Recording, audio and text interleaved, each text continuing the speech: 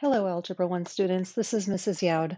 Today I'm going to teach you Chapter 7, Lesson 2, which is all about multiplying polynomials. Please have out your journals open to page 211. The FOIL method, which is up here, is actually explained down here. So I actually don't like the FOIL method, to be perfectly honest. I'm going to show you two other methods down below in the notes section. But if you would like to read about the FOIL method, this is probably one of the most common ways of teaching multiplying polynomials. But I don't like it because you cannot use it for multiplying a binomial by a trinomial. The FOIL method only works when you multiply a binomial by another binomial. The two methods that I would like to teach you about is the distributive method and the table method. We're going to do the exact same problem twice, once using the distributive method and once using the table method. So let's first look at the distributive method. What I'm going to do for the distributive method is I'm going to start with my first term in my first polynomial, and I'm going to multiply that by both of the terms in the second binomial. So in other words, I'm going to do 2x multiplied by x, and then add it to 2x multiplied by negative 7. Then I'm going to take the second term, which in this case is positive 3, and I'm going to multiply it also with the two terms in the second binomial. So that's going to be plus 3 multiplied by x, and then another plus 3 multiplied by negative 7. Now to simplify this, when we simplify 2x multiplied by x, we're going to get 2x squared. And then when we simplify this, we're going to get 2x multiplied by negative 7, so that's negative 14x. When we multiply these together, 3 times x is 3x, and we multiply these together, we get negative 21. The last step is just to combine like terms. So I notice that I have these two terms that can be combined. So I'm going to get 2x squared minus 11x, and then minus 21. Notice that I have my answer already written in standard form, and so I know that that is correctly written. Okay, let's take a look at the table method. So in the table method, we want to look and see, we have a binomial here because there are two of them. So I'm going to draw a table that's a 2 by 2. And the reason why I chose that is because I have a binomial multiplied by a binomial. So that means I need 2 across and 2 down. So now what I'm going to do is I'm going to put the 2x here and the plus 3. And on the side, I'm going to put x minus 7. And where I got that from is my two binomials. So here's 2x plus 3, 2x plus 3. Here's x minus 7, so I go down x minus 7. So now what we're going to do is we're going to multiply into the box. So x multiplied by 2x is 2x squared. And then we have x multiplied by 3. So we're going to go into here, we're multiplying in. So x times 3 is 3x. And then we're going to multiply in 2x times negative 7. If you think about Punnett squares when you're in science, this is very similar to that. So this is negative 14x. And then the last box would be negative 7 multiplied by positive 3, excuse me, so that'd be negative 21. Okay, so now I need to look and see what I have here. I notice that I can simplify these two terms by combining them together. So my final answer, I still have a 2x squared. I want to make sure to write it in standard form. So I'm going to put my 2x squared first. Then I'm going to combine these two middle terms together here. So that'll be negative 11x. And then I'm going to put the minus 21 at the end.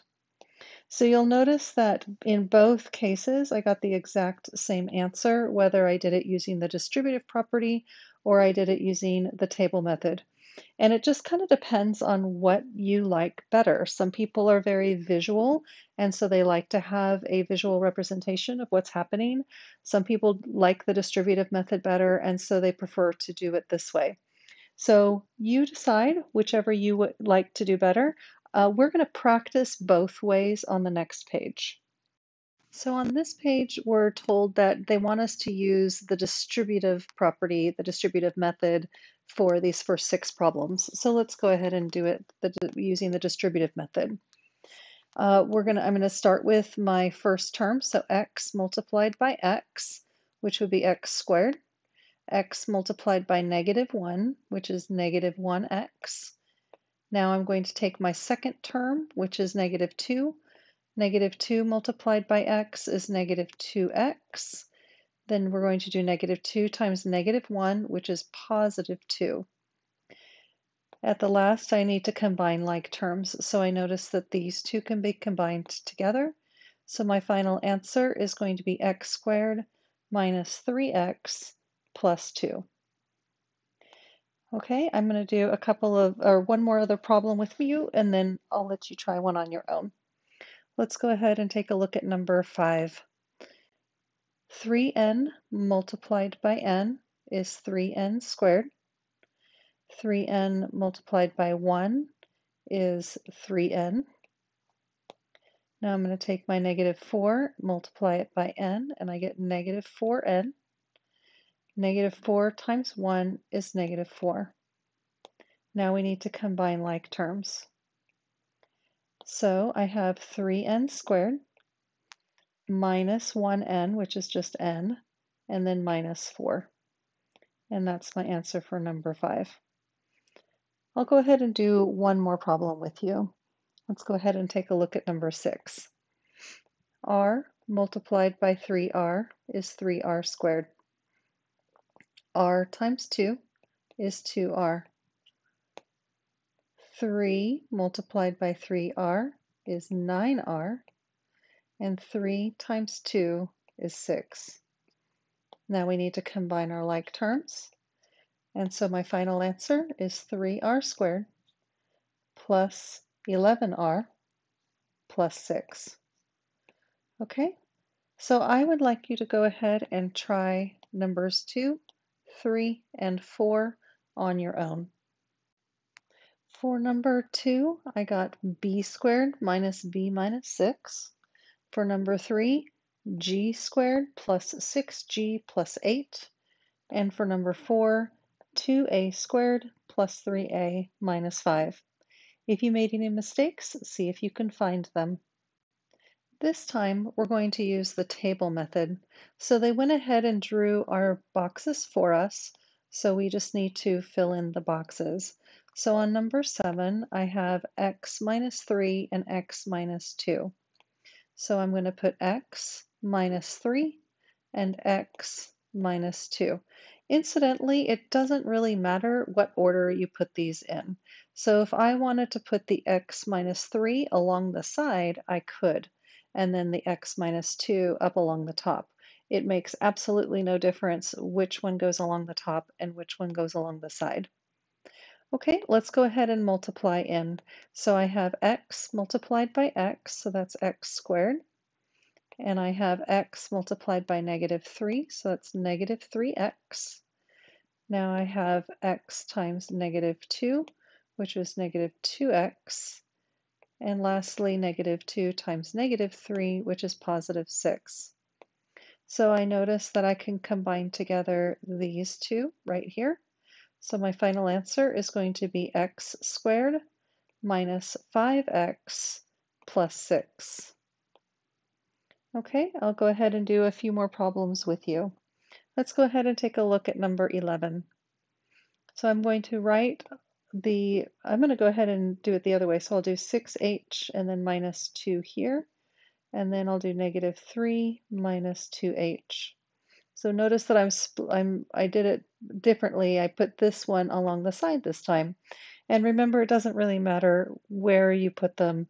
You can put this one along the top or along the side. It doesn't matter. Okay, let's go ahead and multiply these through now. So I have 6h times negative 3, which is negative 18h. Now we're going to have 6h multiplied by negative 2h. So it's negative 12h squared.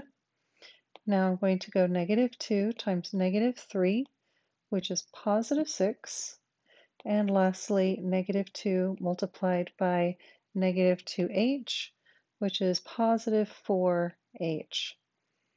This time I notice that these two can be combined together.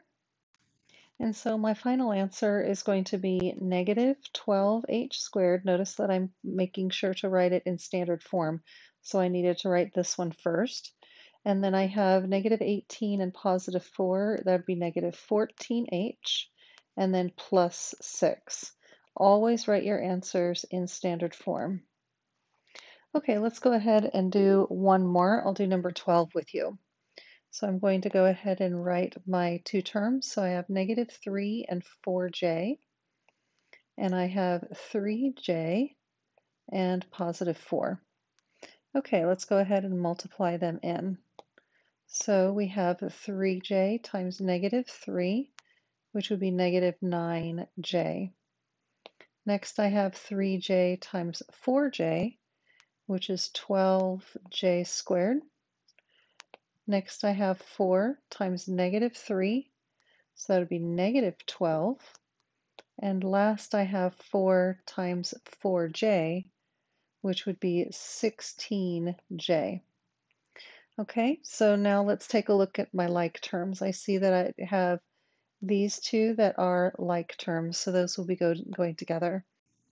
So my final answer will be 12j squared plus 7j minus 12. Okay. I would like for you to go ahead and do numbers 8, 9, and 10 on your own. For number 8, I got y squared minus 5y minus 6. Number 9, q squared plus 10q plus 21.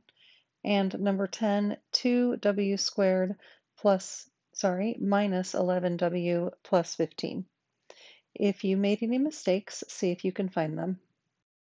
On the next page, we're going to skip 13 through 18 because it's using the FOIL method, which I don't like. So we're going to go straight on to number 19. So you'll notice on all of these, we have a binomial multiplied by a trinomial this time, which is why the FOIL method would absolutely not work on these problems. So I'm going to show you both different methods. I'll start with the distributive method. So I start with my first term, x times x squared is x to the power of 3. X times x is x squared, and x times negative 1 is negative 1x, or just negative x. Now I'll take my second term. Negative 2 times x squared is negative 2x squared. Negative 2 times x is negative 2x, and negative 2 times negative 1 is positive 2. So now I need to combine like terms. I notice that I have only one x to the power of 3, so I'll put that first. Remember, I always want to write it in standard form. Next, I'm going to combine my x squared, so that would be 1 minus 2 is negative 1, so it's negative x squared. Next, I have my x's, so I have these two terms here, so it's negative 3x, and lastly, I have a plus 2 at the end. And so this is my final answer for number 19. Let's take a look at number 20. I'm going to use the box method this time. So I have a binomial multiplied by a trinomial. So that means that in my box I need to have a 2 by 3. Okay, so I need to make sure to make it big enough so that I can accommodate all of the terms.